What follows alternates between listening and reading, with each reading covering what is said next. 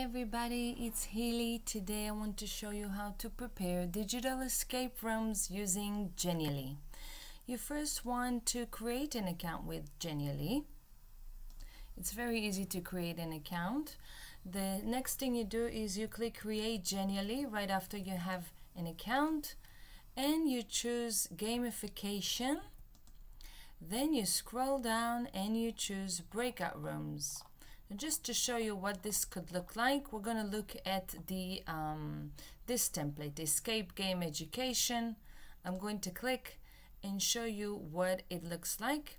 It basically, this is school breakout room. Students click Start.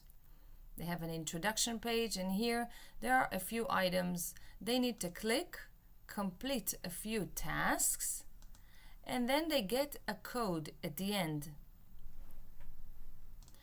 So after completing this task is math task, they see congratulations, and it says remembers the results of the operation for later. So it seems like this is the operation, so they just need to remember the number 7, and they keep the number 7. This is not something you want to touch, just leave it as is. So if they get to the code, that just means that they succeeded. They answered all the questions correctly. So they've managed to finish this side, this part of the task. When they're done, they go back from here and they get to number 2. Here they have to look at the books and they have to click the question mark. Here, students need to answer a few questions. When they finish, they get this exercise here, and then they basically need to get a new code. When they finish answering those questions, they will get a math exercise. Here they need to recall and write down the answer. Then they go ahead and they complete another exercise. Going back from here, they go to number 3. Number 3 has a quick question about time. After they click the correct answer, they click and it says it's time to go to the physical education class, take the key to the gym. And so they click X, they click on the key, and they get to the gym. Here they have a few questions. Now you can see that the answer is this one. It's a series. And as they answer questions, they proceed, they continue until basically they get another code when they're done. And so each section brings the students to some exercises in the form of a story, and then they go to the final mission. They need to insert the code. As they insert the final code, it will say that they have escaped. If we like this template, we can use it. Let's click Use this template. That's it.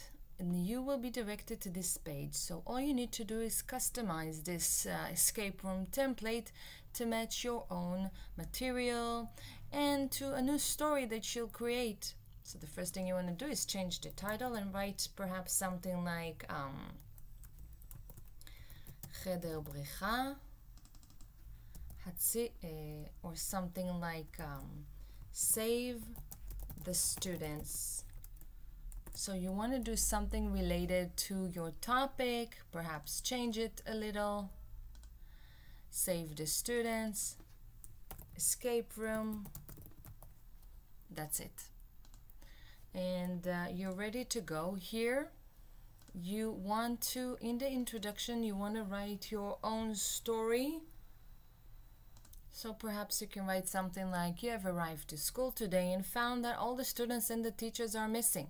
So you want to give your story something that will actually give meaning to everything you do in the escape room. So make up a story for students to have.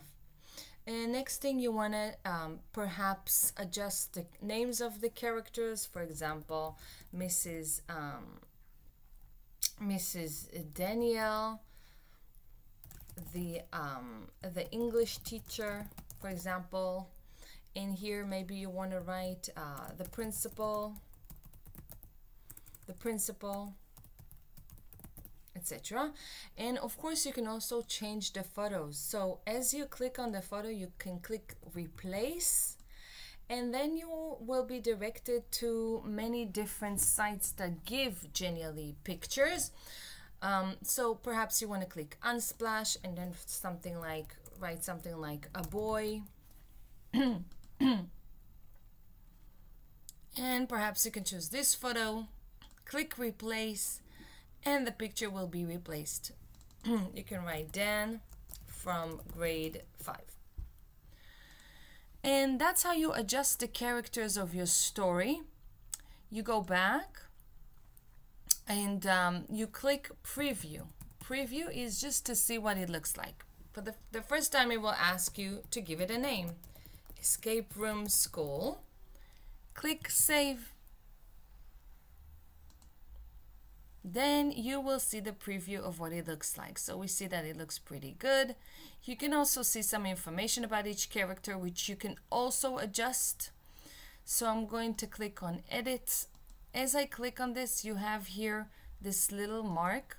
This will give you some animation, so you can choose to have them bounce.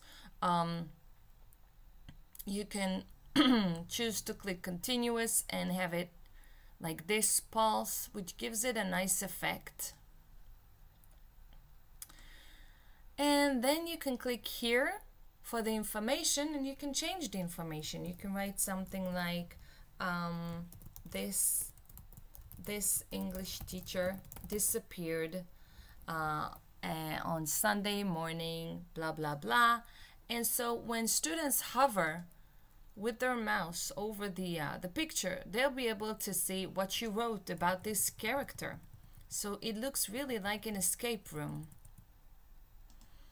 So here you change the name, here you replace the photo, here you change to different effects. You can make it bounce, click continuous. Continuous is what you see during the presentation and not just at the entrance, not just at the beginning, but continuously.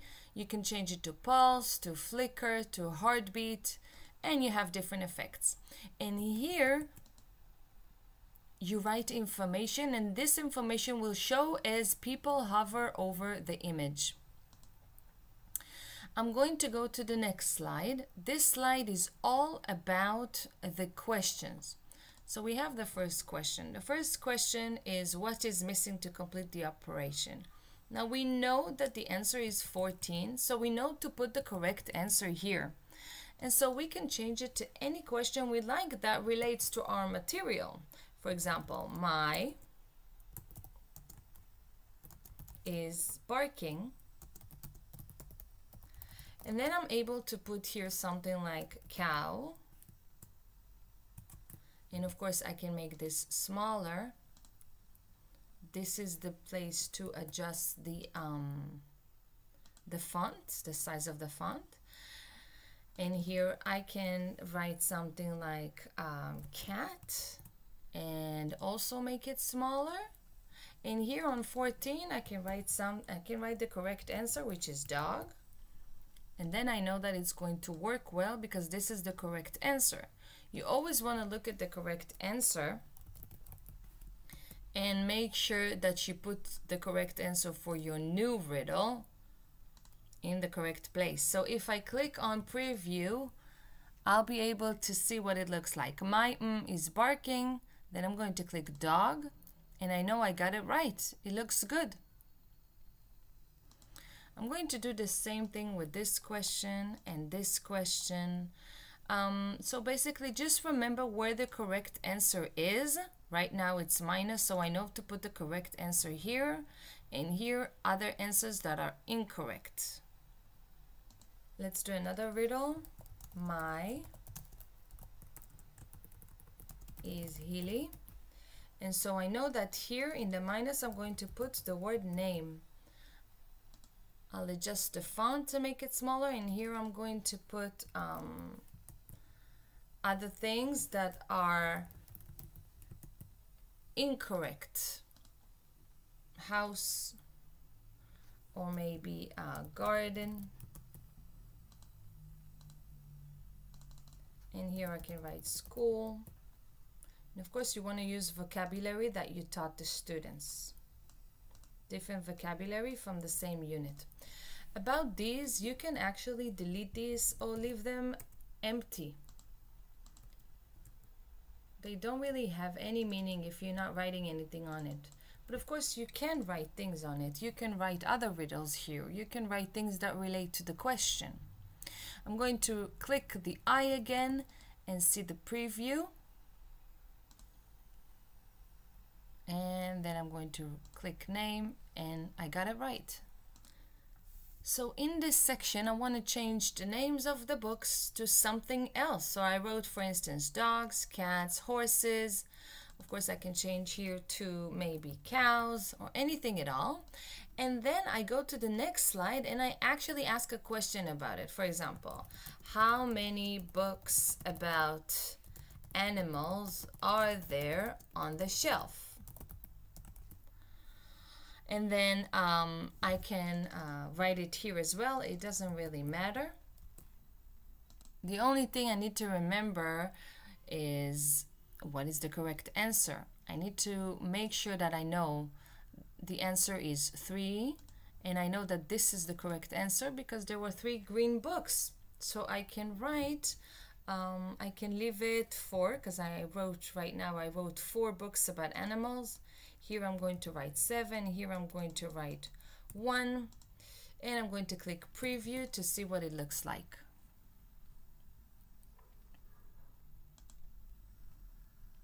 Good. So students have to continue. You have to actually change more questions, change them here, and then students get to this and they get a final answer. Then the answer is 9. Then they have to write the number 9. Here they needed to write the number 7 because they had this exercise. The result is 7. 14 minus 7 is 7. And here they have 12 because 3 times 4 is 12. Minus 3, that's 9. The answer is 9. So if they have gotten to this page, that means they succeeded. They answered all the questions correctly, the questions that you wrote for them. And here they write the answer 9. We're going to go to the next one. So basically now we finished the first one. So we finished this and this. Now we have this one. It's really the same thing. All you need to do is look at the correct answers and change your questions. So I'm going back to edit. I'm going back to this one here. And let's say I can change even the question here. I can replace the image and ask another question because here I can replace the image. Here I can write a different question. Here I can change it to different things. I can even add pictures and have them click on the correct picture. Anything at all.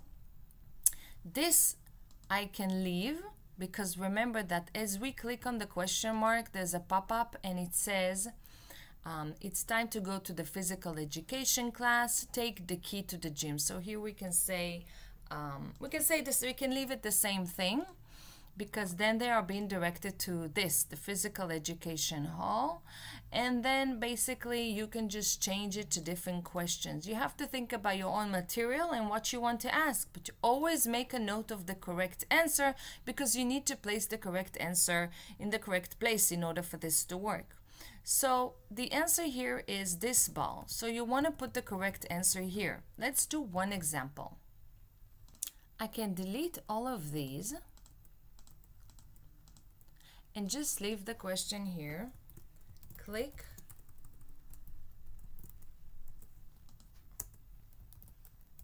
on the black and white ball. And then they have to click on this. Preview. It looks like this. Click on the black and white ball. They click and they're being directed to the next question. Eventually they will succeed and they will get to this page and it says the number achieved in this mission is number 0. So we had 7, 9, and now we have 0. The number for the very last task is number 5. The last task looks like this. Turn on the projector. Students turn the projector on. And they watch a video and they respond. They have questions about the video. So you can really engage them with some listening exercises, viewing of videos, some reading, etc. Of course, you'll need to adjust the questions the way I showed you. Eventually, it's number 5. They go back, and basically we went over this, the gym hall, this is the projector, and we have a final mission. Students need to click on final mission and type in the final code. So the final code, which is a combination of the 4 tasks, is 77905. It says press OK. Students click OK, and they see congratulations and that they've succeeded. They have escaped. So here what you want to do is you want to say something related to your story. The story that you gave them about, let's say, all the students and the teacher disappeared from the school. So here you want to write something, you saved everybody, and maybe you want to say something more about what happened and give them some background story. So the way to do this is to go to the final slide and write something like, you did it. You saved everyone. Anything you want. You can move this, place this here, and you're basically done. So how do you send this to students? Once you're done, your escape room is ready, you click all set. Then you give it a name, you have a name already, and you click all set. Then you're going to click share. And what I recommend is not copying this one, but copying the code from here. If you copy the link from here, you'll get a code to a page that looks like this, with many different things below. In order to get a code that is exactly only this escape room, in a way that is not confusing for students, you actually click the embed code, insert. You click insert and you look up the URL address from here. It's the one that starts with HTTP. HTTP, and then you can see the whole address here. You right click, copy. Look at the difference. You paste, and students are being directed to the room. There are no ads below, no notes or anything, so it's very clear what they need to do. All right, that's it. That's the room, and I hope you and your students will enjoy it. I wish you all the best. You can keep in touch with me and have fun. Bye-bye.